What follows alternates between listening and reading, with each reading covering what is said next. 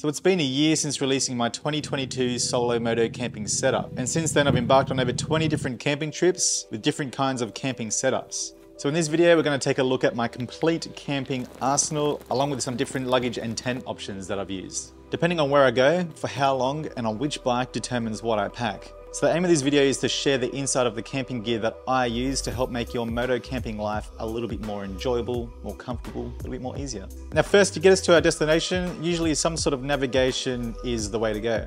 I use a quad-locked wireless charging head paired with a vibration dampener to get my phone mounted securely to my bike so that I can easily navigate to each campsite.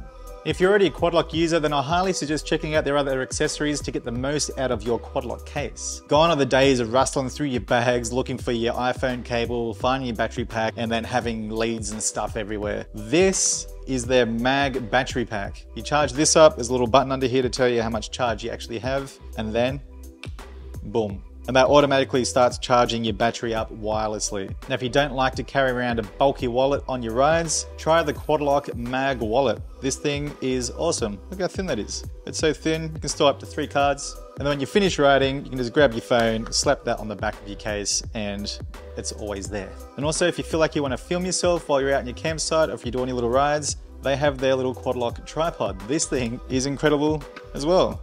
Just mount your phone up to the quad-lock mount and bang, you can change angles, you can do anything. You can flip it around, you can capture your ride externally very easily as well. So this will take up no space in your camping bag whatsoever. Look at that.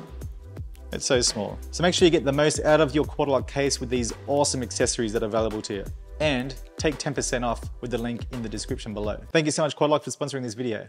Luggage systems. So I started off with the USA dry packs. These are great. These are great if you're not doing too much camping. You might just go out on a few trips a year, or if you're just starting out, you want something on a bit of a budget. USA dry packs. I think they're amazing. Completely waterproof, dustproof. It's gonna get you where you need to be. Easy to mount to your bike. They have a smaller size as well, so if you need that bit of extra storage, you can just clip a small one onto the top of this as well. Great bags, I love them. I do have the Overland bag by Lone Rider as well. This thing's even a bit more robust than the USA dry pack. I've taken this out on a lot of camping trips and it can go on so many more. It is more expensive though, but you're paying for the quality. And this is their other dry bag that you can mount on top of the Overland bag as well. Same material, same quality.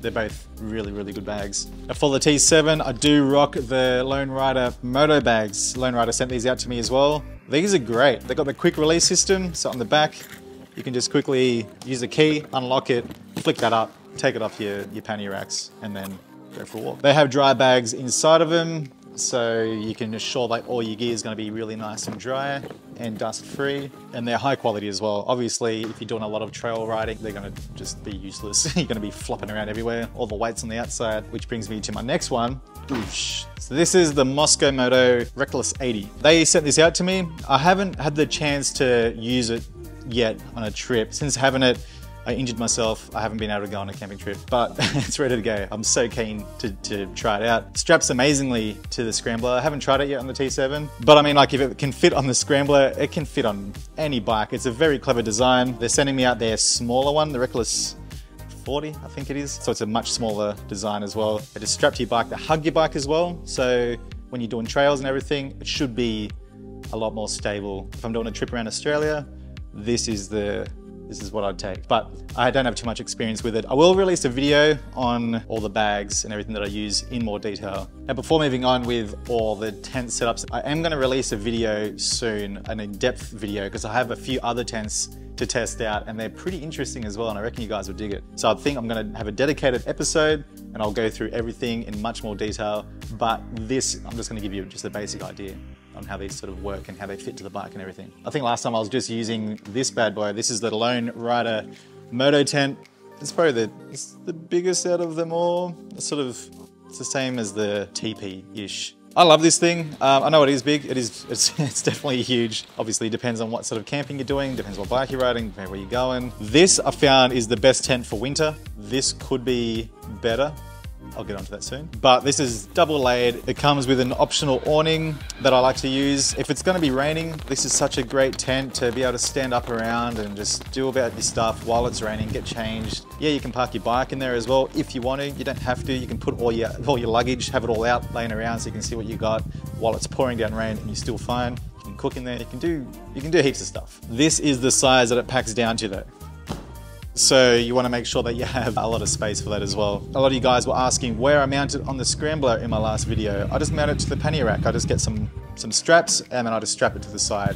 It's not that cumbersome. It's a pannier rack. If you're going to carry a pannier bag, this is probably the same size and the same amount of weight that you'd carry anyway. On the T7, I put it on the back. I love this tent. This is one of my favorite tents. If I'm doing a trip around Australia, nah, I probably won't take it. I'll take something smaller, a bit more quicker to set up and pack down. The next one I want to talk about is a Lone Rider ADV tent. This is probably more suitable for your longer trips and everything. Packs up and packs down quicker. But this is, yeah, good space. You got a little net at the top you can put your stuff in. You got pockets in each corners. It's the ADV tent. And then moving on to this guy. So this is a teepee. So obviously it's not super practical or anything like that, but it's a bit of fun. You're in a teepee. It's just something different. This fits fine on the back of the T7. I just strap it down. The really cool thing about this is that you can get an optional furnace that you stick inside of it. So you can have yourself a wicked little hot teepee, little hot tent.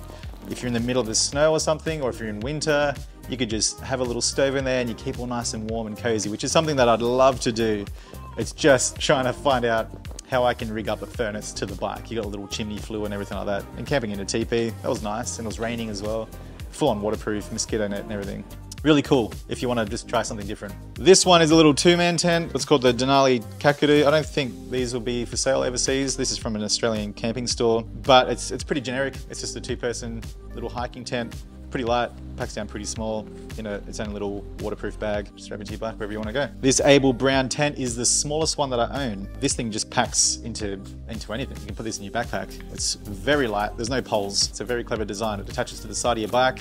You get given a big old metal plate that's right down the bottom here, and that's what you put your kickstand on. So you can have the bike leaning towards you. I feel like it was safe. I felt safe. Didn't really question it sagging or tipping. You'd be able to set it up to the other side as well. There was a little bit of condensation in the morning though when I woke up. That's probably the only negative I can really say about it. There's enough space to put your gear beside you. Looks the part. Very light, very small. But yeah, that's the Able Brown tent. And then for tarps, I use the Alton ultralight tarp. These guys are in Queensland. It's a very well made tarp, and they have a little book. I think it's in here. It's a little field guide, and it shows you different designs, how to tie some knots and everything. And this book's all waterproof and all that. Really well made. I like it. It looks awesome, and I like that it's all green. So I've got a hammock set up by Alton that I'm keen to try out now that the weather's starting to warm up. I'm going to give that a whirl. I've got a few other tents that are just pretty epic looking that I reckon you guys will get a kick out of. Now this is my camping chair and my table. They've both changed since last time. The camping chair is a lot smaller. This is from King Camp. It's not the high backrest one, so I've got no headrest or anything like that. This is still so fine, and it packs down a lot smaller as well. And the table's changed as well. It's a little bit smaller. I finally got myself an aluminium one. This is a Trekology one. They're cheap. They're from Amazon. Very easy to set up, to pack down. Just don't put too much weight on there, otherwise it does collapse. It's not the most sturdy, strong thing. It's just a cheap aluminium table, but it means that I can cook on it and I can just wipe everything down without the material getting all soggy like last one. It's like, that's how much space it takes up. I think it's worth it. Like for me, it's worth it. Being able to just sit down and just have a little table and just eat, or just put your drink on there, or cut some food, just eating your food. Just normal stuff, you know? It is a luxury, you don't need it, but I do really like it. When I'm going on my longer trips, I probably won't take them with me though for going out more than, you know, a week at a time. But for short one-nighters, I'm just heading out, just chilling out, having a good time. Yeah, I'll pack this for sure. For sleeping, so I'm still using the Xped air mattress.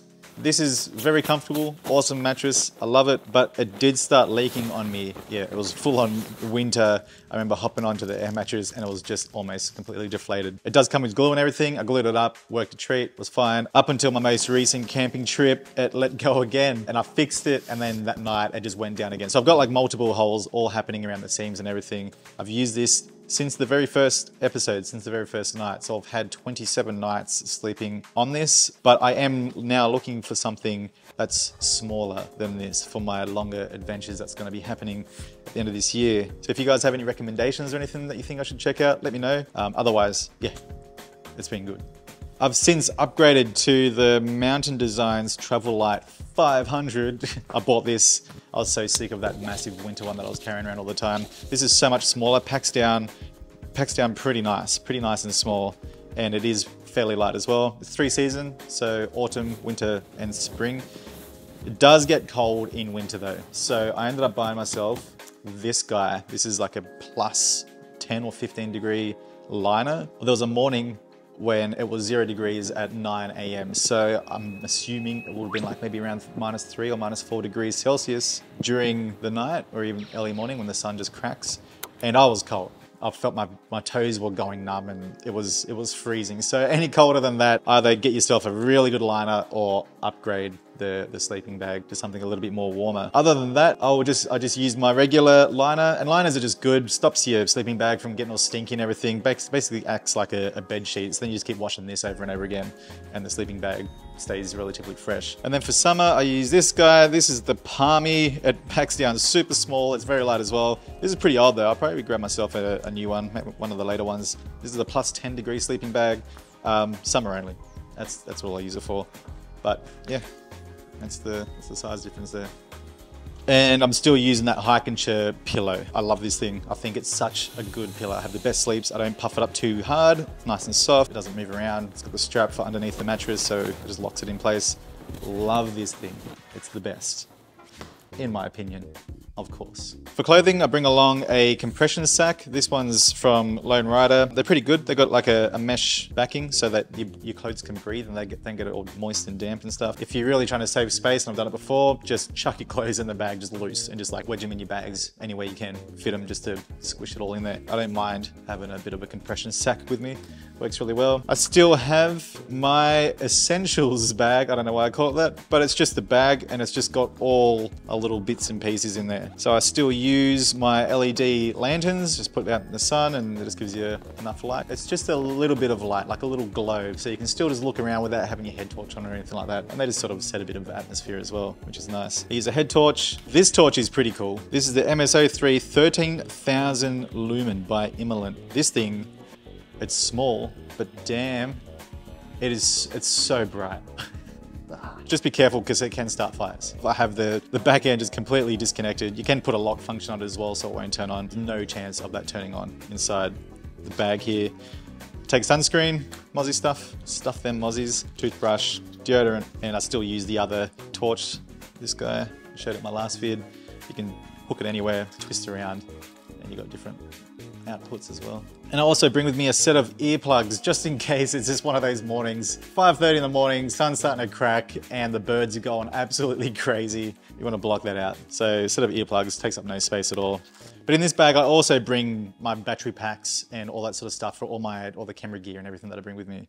So in last year's episode, I spoke about using the firebox stove for all my cooking stuff. This is still a great piece of kit. Combined with the spirit burner and the spirit burner bottle, I feel like it's quite a lot of weight to carry around with you all the time. So I've since moved on to the 360 degree burner. And now this is quite an affordable piece of kit. I've seen a lot of other moto campers use exactly this setup. So you can buy all this for like 60 bucks Australian. And everything sort of packs down nicely into their little containers here. Setup's super easy. Just screw it onto your little gas canister, start it up, away you go. Now for my gas canisters, I always just take these little guys. But then once you finish your camping trip, you're probably left with like half or a little bit less than half. And then to save you having to buy these little ones all the time, because they can be quite expensive just by themselves, and to have multiple of them around, I bought myself this little tap thing. And so you buy yourself a big one and they're a lot cheaper. And then you just screw that into there, screw this into here, open the tap up, and then fill your little cans up. Great way to save your money and to save space and to save just hassle of having heaps of these lying around. I will link a video in the description on the process of doing this. There's a little bit involved and they're not expensive either. I just got this thing off Amazon and I've used it for literally every single one of my camping trips to fill this guy up. Super, super handy. And for my pan, I was using this one in last year's episode with the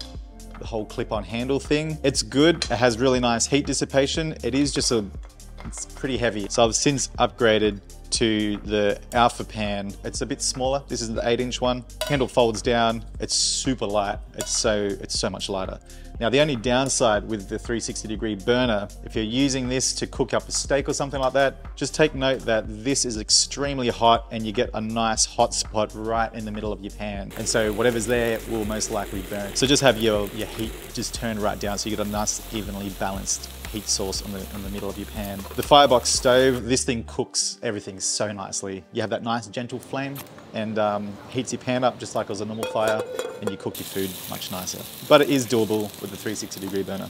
Of course, it depends what you're taking. If you're just taking dehydrated food and stuff, you might just want to get yourself a jet boil. I've never used one, but again, you can still just boil water, and these guys with the 360-degree burner works a treat. If you feel like trying something different, making a little soup while you're on your trip, this works a treat. It's extremely light. It's quite large. It's 2 liters, almost 2 liters worth. So you can still pack heaps of gear in there, so you're not wasting a whole bunch of space in your bag. And then cook yourself up a nice little soup or something. And then if I want to boil myself a coffee, I will just use this, and then I'll use my coffee cup. And I mean, like, all this just all goes inside. You can just pack everything down all nicely and everything. Now, once again, I don't take everything at the same time. If I'm taking this, then this stays at home. I might not even use the pan if I'm just making a soup and some coffee the next morning or something. I still use the cooking grill. I still can't find this exact same one that I use, but it is great. Works a treat. Packs down really nice and flat. I'll always use this when I'm cooking over a fire.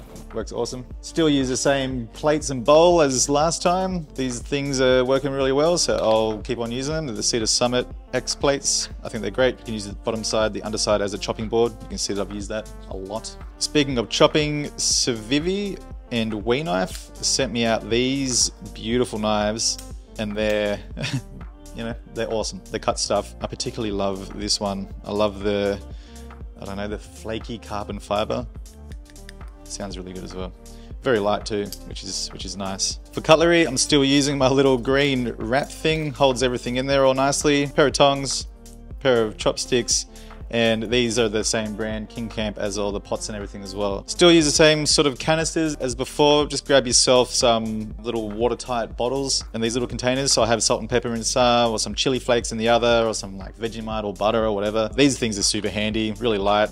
You can find them camping stores, Amazon, whatever. Buy yourself a whole kit and then choose what you need as you go. Last year I had detergent in one and oil in the other, and some of you were like, what the hell? That one time that you're gonna put detergent on your food or whatever. So I ended up getting myself one of these things. That's the detergent right there, and this is like a wilderness wash. So this detergent you can use to wash yourself with, for food, for everything, and it's 100% environmentally friendly, and it's got a little scrubbing brush. This is perfect. It's so small, it's super light, and now I'm not gonna accidentally pour detergent on my food. And I still use matches, but I have recently had a few times where it's rained, the matches get just wet, so I've always kept a ferro rod in with me. Ferro rods are awesome.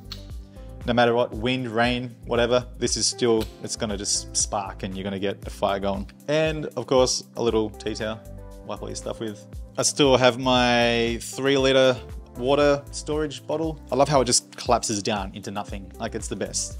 And 3 liters, that's plenty. And then I take my Camel pack as well. That's 3 liters as well. So in summer, 6 liters of water. That's literally for me to drink, and this is for me to cook with and wash with or whatever. And I find that's been so fine. But I do also have a life straw just in case. I don't take this with me every time. If I know I'm sorted for water, I'm not gonna bring it with me. If I feel a bit iffy, if it's a really hot day, or if I'm in the middle of nowhere, then I'll just pack it. Peace of mind. If I need water, I can get it from a water source, from a creek or whatever. And then I pack all this gear into a dry bag. Yeah, and that way I can just reach in my bag, grab this. I know that's got all my cooking stuff in there. I'll even chuck in some wet wipes so I can wipe my dishes, wipe my hands while I'm cooking or whatever. And it's all convenient. It's all in one bag. It's nice. Now, thank you guys so much for commenting on my last video. I ended up getting some products that helped my moto camping adventures as well, like the metal table, the ferro rod, some other things in there as well. You guys gave me some tips and they work.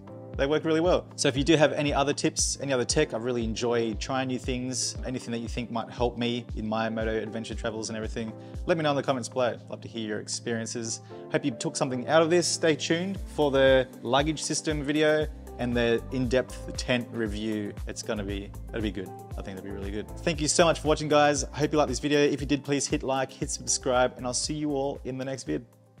Bye.